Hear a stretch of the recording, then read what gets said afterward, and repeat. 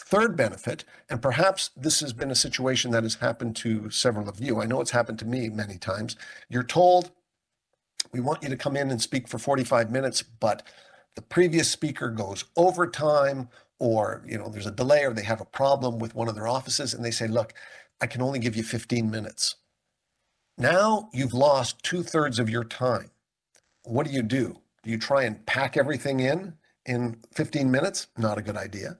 Do you say, I can come back another time? Not a good idea usually. If they say you've got 15 minutes, you've got to go for 15 minutes. If you know what your message is, you're going to be in a much better position to respond in the moment. It is going to be easier, not necessarily easy, but definitely easier to respond in the moment if you have this message. So again, for this message,